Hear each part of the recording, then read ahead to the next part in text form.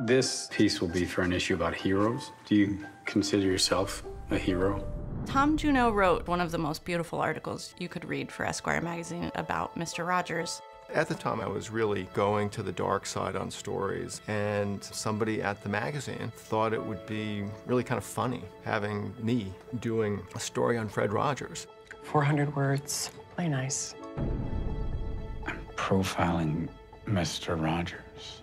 Oh, God, Lloyd, please. Don't ruin my childhood.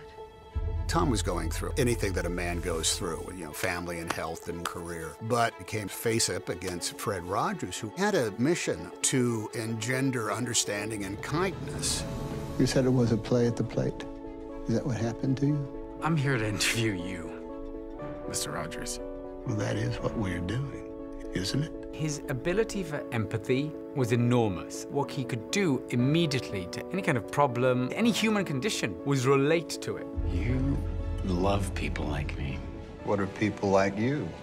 Broken people.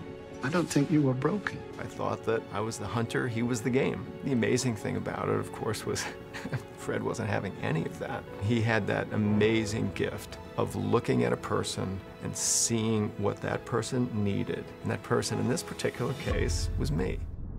Sometimes we have to ask for help, and that's okay. It ended up changing his life.